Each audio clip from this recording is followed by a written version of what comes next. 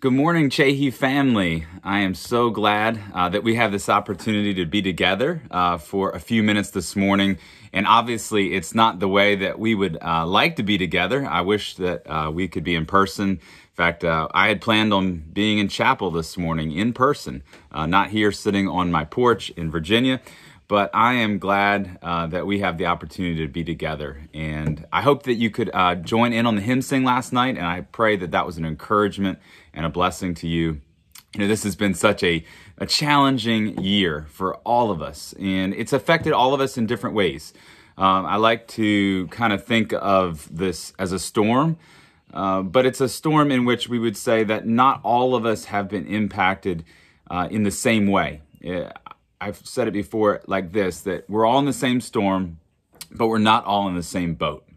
We're all in the same storm, but not in the same boat. And in this storm, there's been all kinds of waves, waves of disappointment at things that we've missed out on. I know I'm disappointed about not being at camp. I'm disappointed about not being able to see you, not being able to speak to you in chapel, to hang out together, to play Frisbee, to have sing time in person together. Those things are disappointing. And I know each of you have gone through disappointments, things that you've missed out on, things that you've lost. There's been waves of discouragement as this whole pandemic just sort of keeps going on, and when's it going to end, and when are we going to get back to normal? And there's frustration, there's fear, there's just all the things that we're dealing with right now. And in this storm and all these waves that we go through, they have a way of beating down hope in our life. And so this morning, I want to talk about hope. And over these next couple weeks that we'll be together on Tuesdays, that hope will be the theme that we talk about, because God wants you to live with hope. God wants you to know and experience His living hope. And that's my prayer for you, that you would know and experience God's hope, even in the midst of the storm. And this storm that we're in is not the only storm that we'll be in life. It's not the only storm that you'll be in life. And in the midst of adversity and in the midst of the things that we go through, sometimes having hope and keeping hope is really hard. And hope seems elusive and difficult. And it seems like all the news that we get and all the information that comes in and the things that happen, those waves that keep coming, they just sort of seem to beat down hope.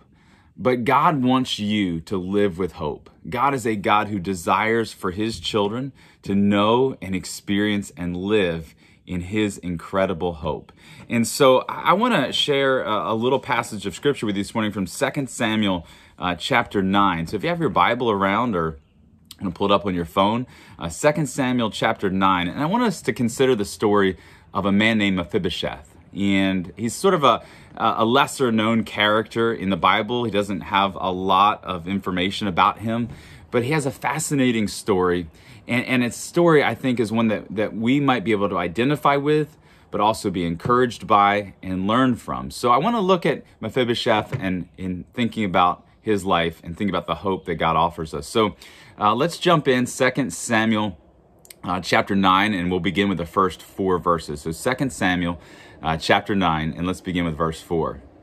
And David said, "Is there still anyone left of the house of Saul, that I may show kindness for Jonathan's sake?"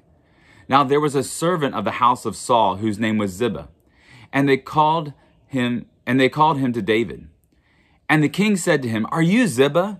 And he said, "I am your servant."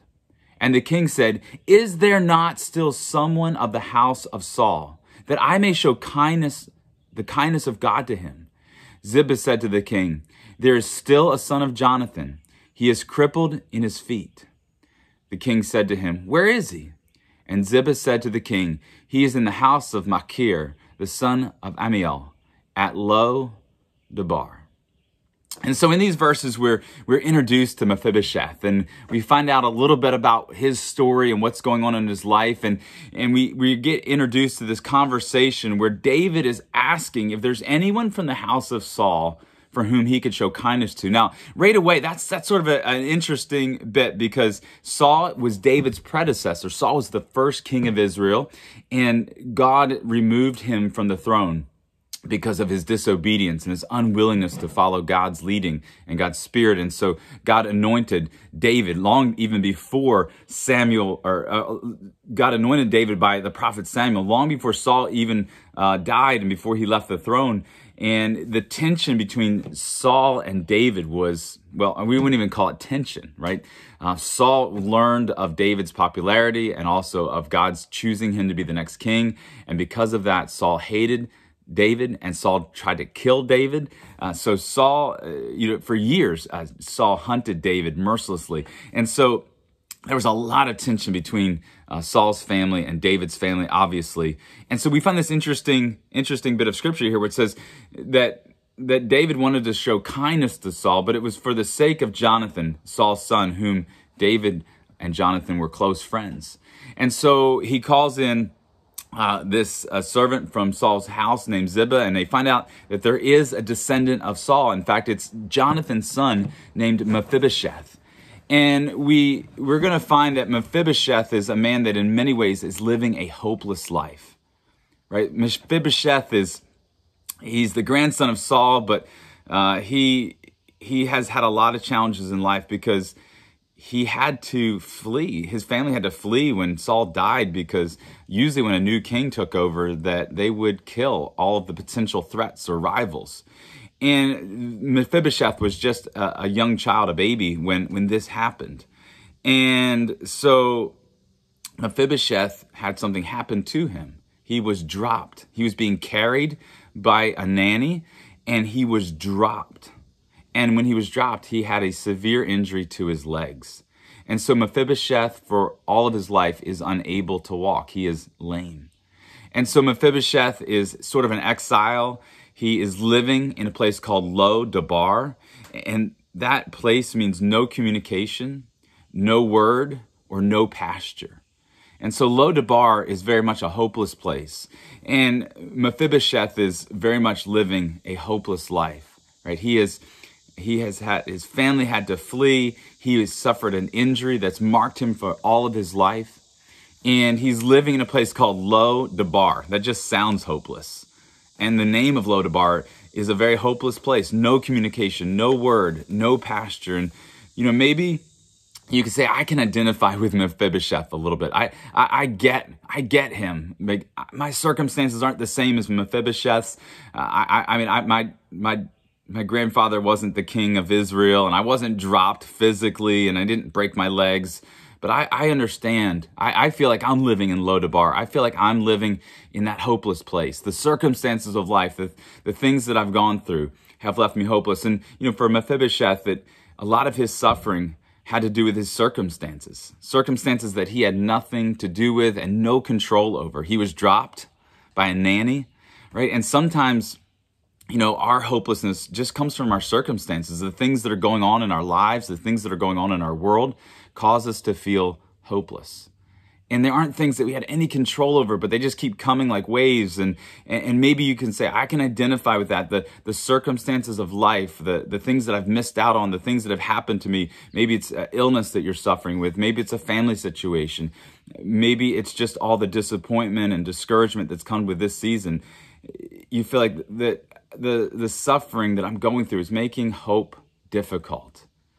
And not only did Mephibosheth experience hopelessness and suffering because of his circumstances, but really it was the sinful actions of others. And in his case, his grandfather Saul.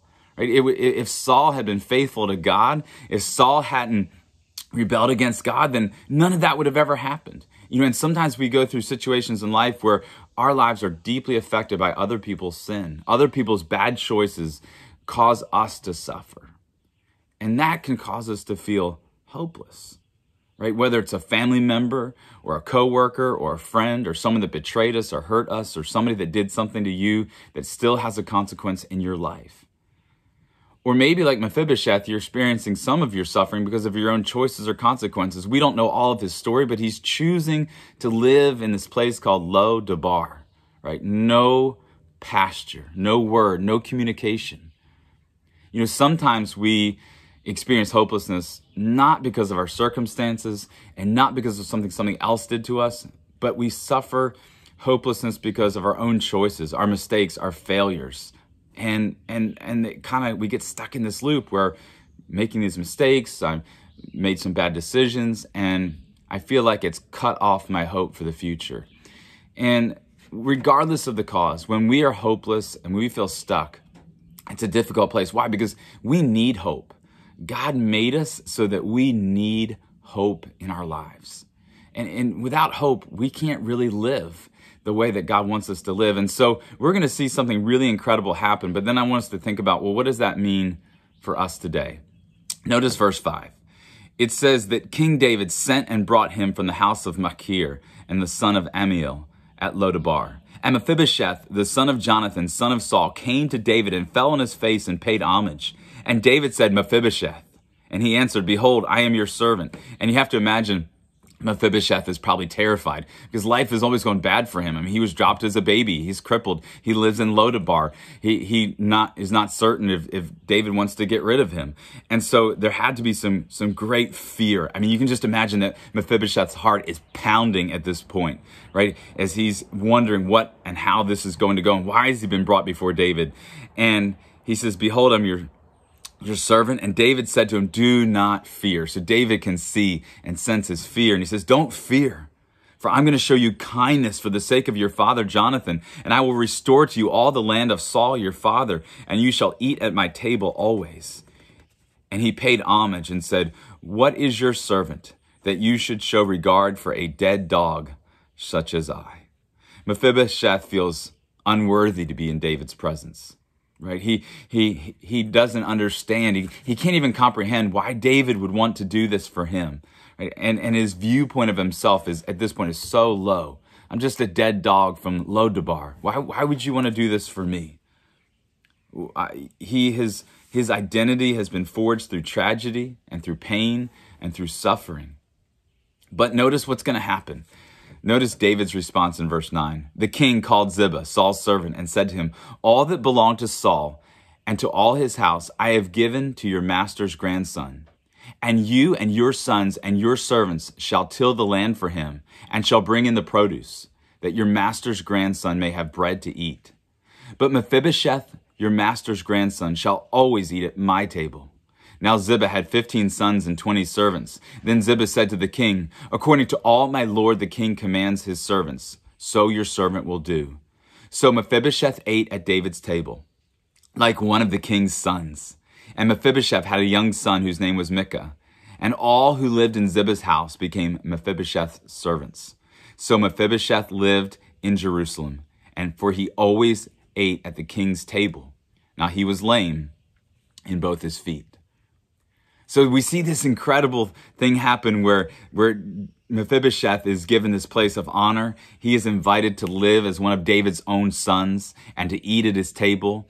And David makes sure that his family is going to be taken care of, and that because he is lame and cannot farm or cannot produce for himself, that others will farm and till the land for him so that his family is taken care of. But he himself is going to live as one of David's own sons and eat at his own table, right? And to experience the very best. And so we see this incredible transformation. Now, this verse 13 reminds us that he's still lame, right? That there are still consequences that in this life don't get fixed. And a lot of times when we think about, having hope restored or experiencing hope, we think that if my circumstances all just get fixed, then things will be better. But it's not just about fixing his circumstances. He's still lame, but everything has changed. He's been invited to the king's table. He's invited to be a king, a son, really, of the king. And he lives life there, the rest of his life. And he gets to experience hope again, right? There's hope again in Mephibosheth's life. The circumstances of his life have been overcome. The choices of others are no longer hanging over him. And even his own choices, right? The consequences of them, he's been set free. And so I want us to just think for a few minutes this morning about, okay, that's a great story. That's an awesome story for Mephibosheth. We feel good when we hear stories like that. When someone who had experienced such injustice, dropped as a baby and injured, having to flee because of the actions of his grandfather Saul, it was not his fault, and then sort of getting stuck in this pattern and thinking of himself as a dead dog and living in Lodabar. And now he's living in David's palace. He is living as a son of the king. He's eating well. His family's taken care of. And, those kind of stories make us feel good. We rejoice in that. We feel hopeful for that. But it can leave us with the question, well, what about me? I mean, that's great for him, but what about me? I don't have a King David to do that for me. There's no King David that's going to bring me into the palace. And we might be tempted to think that, but there's someone far greater than David who wants to do for you what David did for Mephibosheth, a son of David who was and is David's creator. Jesus came to us and for us. And he came to offer to us what David offered Mephibosheth, but only in a far deeper and greater way. Because we were stuck in hopelessness, the hopelessness of sin, the hopelessness of our own sin, the hopelessness of the sin of others that impacts and affects us. And as such, we were cut off from God and cut off from a relationship with God. We were cut off from hope. But Jesus came to give us hope back. And he came to restore us into a relationship with himself and with the Father. And he came to make hope possible for us, for you and for me and for anyone, despite what you might be going through, despite the storms, despite the waves of disappointment and discouragement, the waves of frustration, the waves of fear, the things that we go through in life. Jesus came to offer us hope. And I just want to point you to a couple of areas real quickly. He came to offer you hope for the hurts that have happened to you. Right? There's things that have just happened to you, whether it's the things that have happened to you because of this season that we've been going through with COVID, whether it's something that happened to you before this or even during this, something that somebody has done to you or allowed to happen to you. Listen, the hurts that have happened to us just because of the circumstances of our life, God wants to take them and use them, right? Even for our good. Romans 8:28 says that we know that in all things, God works for the good of those who love him and have been called according to his purpose. That's an powerful verse. It says, Paul says, we know that God works for the good. He works all things for the good of those who love him and have been called according. He doesn't say all things are good. In fact, Paul would be the first person to admit all things are not good. But God can take the not good things and the circumstances of our life, and he can work in them for good. And so we can have hope because even in the circumstances of life that we don't like and that are not good and that are painful, we can have confidence as God's children that God is there with us in them and he's at work in them. So there's hurts for the things that have happened to us. There's hurt for the hope that we have suffered. Let me say that differently. I said there's hurt for the hope. There is hope for the hurt that we have suffered due to the things that others have done to us. And maybe somebody has sinned against you in a way that has hurt you deeply. A family relationship, abuse, someone that has done something to you, a friendship, a betrayal, right? Something that somebody has done to you that has caused you to feel hopeless. And I want you to know that Jesus came to set you free from that hopelessness. He set you free because God is a God who heals our hurts and he bears our suffering and our sorrow with us. And he sees and he knows and he cares. And he offers you hope for that and his healing and his grace. But he also offers us hope for our own bad choices, our failures, our mistakes, our sin. He offers us his unconditional freedom and he offers us unconditional freedom and forgiveness. Right? He offers us to that when we come to him for salvation by faith, where he forgives our sin positionally, past, present, and future. And he offers us that relationally as his children when we still sin and we still fall short. He says that if we confess our sins, 1 John chapter 1, verse 9, if we confess our sins, he is faithful and just to forgive us and to cleanse us from all unrighteousness. And so there is forgiveness and healing available. Your mistakes, your failures, your shortcomings, your sin are not a cause for hopelessness. It's not over. God hasn't forgotten you. God's not done with you. He wants to forgive you. He wants to restore you, and he wants to use you. Listen, I know it's easy to lose hope sometimes in life. It's easy when life is difficult and painful and hard to feel hopeless. But I want you to know that Jesus entered our world and he experienced our hurt and our pain. And he knows what it's like to hurt. He knows what it's like to be betrayed. He knows what it's like to be mocked. He knows what it's like to be humiliated. He knows what it's like to be let down by those closest to you. He knows injustice and pain and suffering. But Jesus also knows victory. And so he offers you both his compassion and his empathy and his understanding. Hebrews says that we have a high priest who sympathizes with our weakness. But he doesn't just sympathize with our weakness. He was victorious over it. He defeated those things when he went to the cross and when he rose from the dead, when he stood up in Joseph's tomb in defiance of death, in defiance of sin, and defiance of the grave. He made possible not only the forgiveness of our sin and the salvation of our souls, and for us to have a way to have a living relationship with God through him, to have a future and a hope with him, but he also made a way for us to experience hope right now in our lives. And I just want you to know that even though life may look hopeless or feel hopeless or seem hopeless, if Jesus is part of your life, you are never beyond hope. No matter what has happened to you, no matter what others have done to you, no matter what you have done, hope is possible and hope is available because hope is a person and his name is Jesus. And finding real hope begins by knowing and experiencing life in and through Jesus.